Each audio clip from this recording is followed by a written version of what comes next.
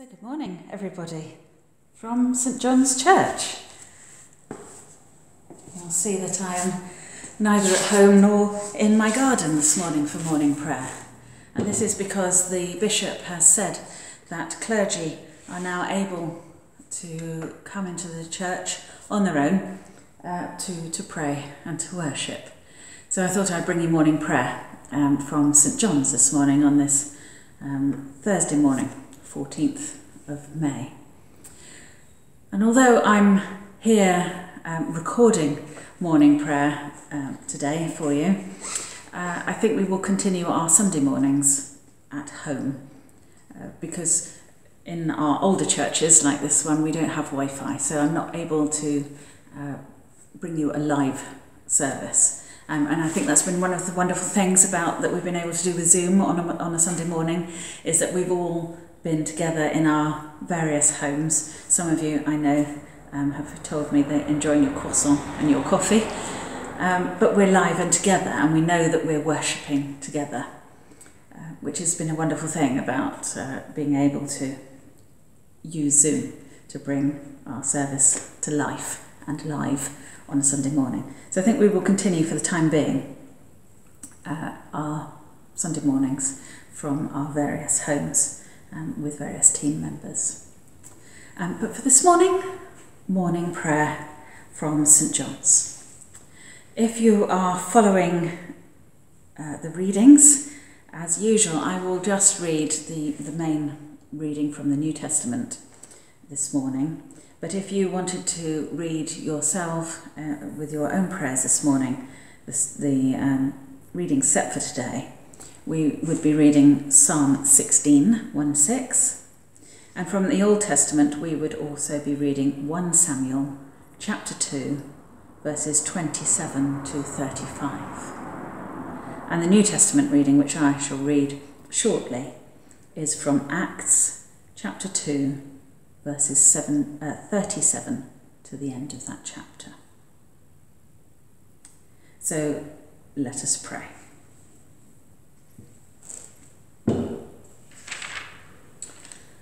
O Lord, open our lips, and our mouth shall proclaim your praise. In your resurrection, O Christ, let heaven and earth rejoice. Alleluia. And the morning acclamation for the Easter season. Blessed are you, Lord God of our salvation. To you be praise and glory forever. As once you ransomed your people from Egypt and led them to freedom in the promised land, so now you have delivered us from the dominion of darkness and brought us into the kingdom of your risen Son. May we, the first fruits of your new creation, rejoice in this new day you have made, and praise for you all your mighty acts. Blessed be God, Father, Son, and Holy Spirit. Blessed be God forever. Amen. The night has passed, and the day lies open before us. Let us pray with one heart and mind. As we rejoice in the gift of this new day, so may the light of your presence, O God, set our hearts on fire with love for you, now and forever. Amen. And so our reading this morning, as I said, is taken from the book of Acts. It is chapter 2, verse 37 to the end. Now, when they heard this, the people were cut to the heart and said to Peter and to the other apostles, "Brothers, what should we do?" And Peter said to them, "Repent and be baptized, every one of you, in the name of Jesus Christ, so that your sins may be forgiven. And you will receive the gift of the Holy Spirit. For the promise is for you, for your children, and for all who are far away, everyone whom the Lord our God calls to him." And he testified with many other arguments and exhorted them, saying, "Save yourselves from this corrupt generation." So those who welcomed his message were baptized, and that day about 3,000 were added to their number. They devoted themselves to the apostles' teaching and fellowship, to the breaking of bread and to prayer. Awe came upon everyone because many wonders and signs were being done by the apostles. All who believed were together and had all things in common. They would sell their possessions and their goods and distribute the proceeds to all, as had any need. Day by day, they spent much time together in the temple. They broke bread at home and ate their food with glad and generous hearts, praising God and having the goodwill of all the people. And day by day, the Lord added to their number those whom were being saved. This is the word of the Lord. Thanks be to God. So all this time between Easter and Pentecost in a few weeks, we're reading through the book of Acts in our daily prayers and on our Sunday mornings. And do read the book of Acts. It's a wonderful account of how the gospel was taken all around the world and the struggles of those early apostles. And of course, those early apostles didn't have a church building in which to meet. They used the temple premises and they used each other's homes and other places. And as the first century goes on and the persecution of the Christians becomes greater, they have to hide in homes underground or not get together because it was too dangerous, and many Christians, as we know, lost their lives. But that reading this morning is taken, it's just after Pentecost actually, so on the day of Pentecost, the disciples go out into the streets and start proclaiming the word of God, and everyone who is there is hearing the word of God in their own language. And Pentecost is a Jewish festival, it's like harvest. So it was a time when Jews from all over the world would have gathered in Jerusalem to celebrate. So there were people of many different languages gathering together, many different areas of the world that they'd come from. And yet, when they heard the disciples, the apostles, speaking about God, because they were full of the Holy Spirit, they heard it in their own language. So probably the very first miracle to happen. And it's a day when we get to Pentecost that we celebrate the birth of the church. So again, of course, the birth of the church doesn't mean suddenly they built a building and met in it. They didn't have buildings. The church is the people, and that's what's so important about meeting together. And why we have a church, I suppose, is that we can meet together in our church and encourage each other in our Christian faith and come to learn about our faith. A place where we can come and do that. We can worship, we can feel those many years of prayer seeping into us as we're in a building like this one. But that's not what makes us Christian. What makes us Christian is our reading of the Bible, our love of God and of each other in the world. So that reading that we've just heard, I often use at baptisms because it talks about Peter. Peter is talking and he says to the crowd, "Be baptised, all of you, and repent of your sins." And that day 3,000 were added to the number. I don't often do 3,000 in a baptism at once, luckily just usually the one or two. But there are places around the world, particularly in Africa, where baptism will be held only once a year, as is traditional and would have been done in the earliest Christian times, just once a year. And so many hundreds or thousands are baptised all at once. In this country, we tend to do one or two at a time. And that baptism, I sometimes wish we wouldn't baptise babies because it's such an important sacrament.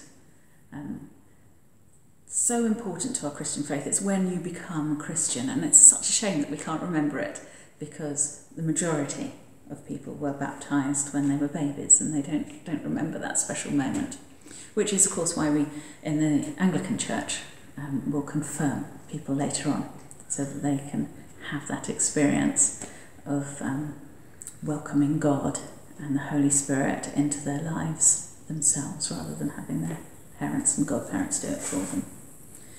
But baptism is such a special time, and we as baptized Christians, that's what's important, that we take our faith, all that makes us Christian, that brings us joy, that we take that out into the world. We don't need to bring it into the church. We take it out of our church buildings into the world. And maybe that's something we're learning about a bit more in this strange time that we find ourselves in. I hope we as church ourselves, as the wider Church of England, as churches around the world, we're really learning what it means to be church and to be Christian. So let's pray.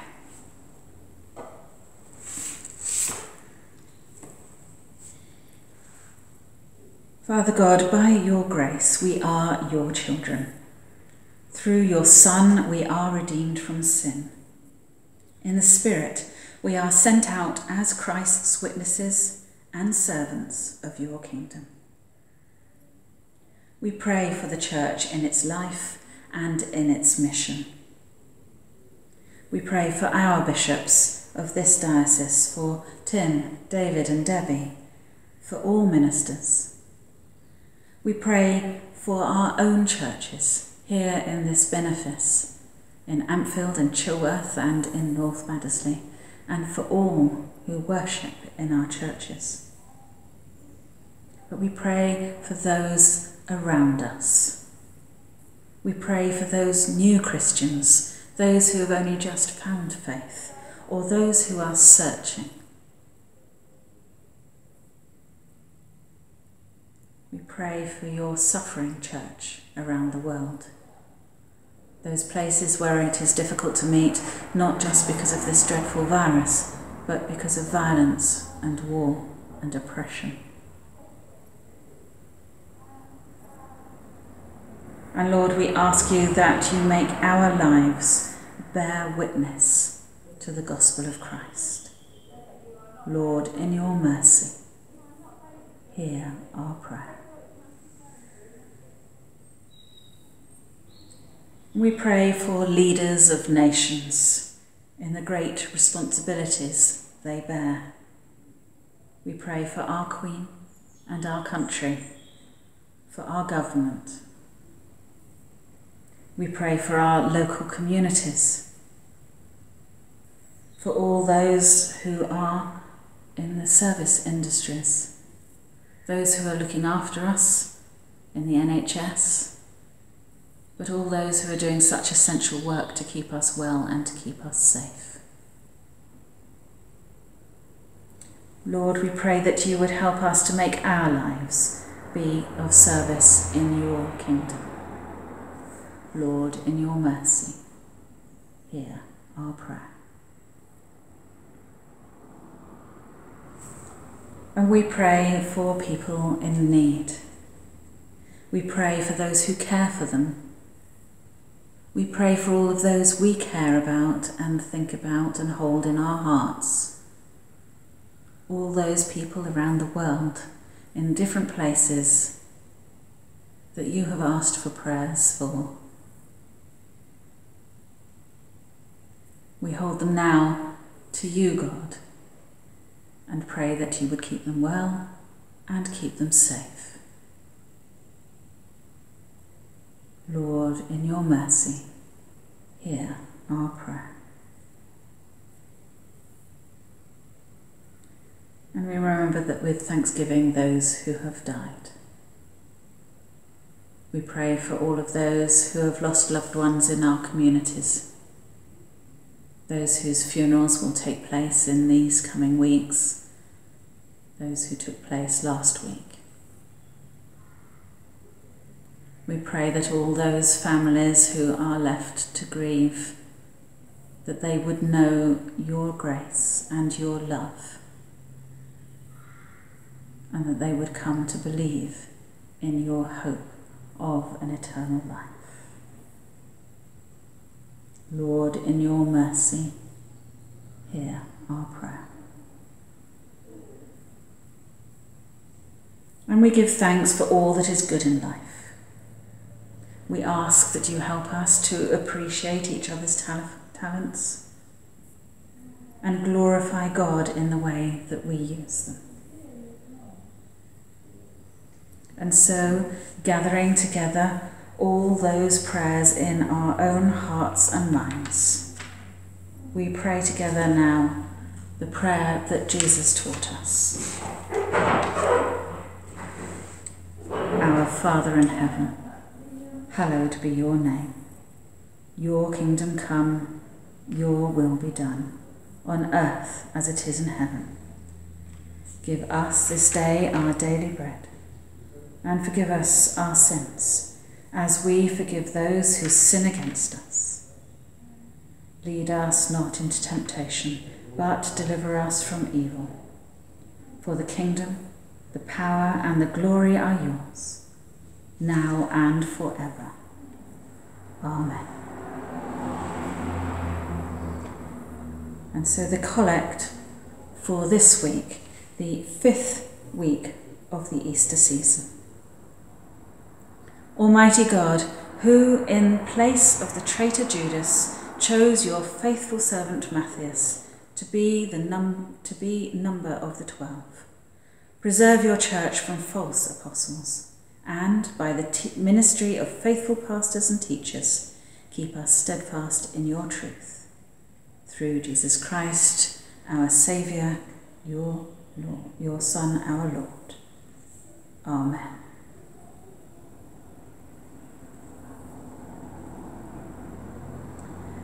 And so may the risen Christ grant us the joys of eternal life.